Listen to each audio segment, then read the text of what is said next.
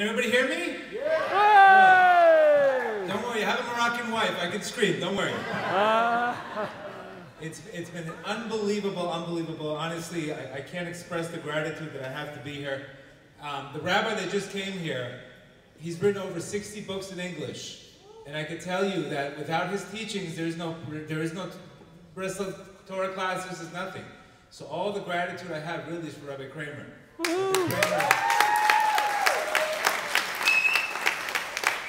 He really put Breslov on the map. And honestly, I'm deeply honored.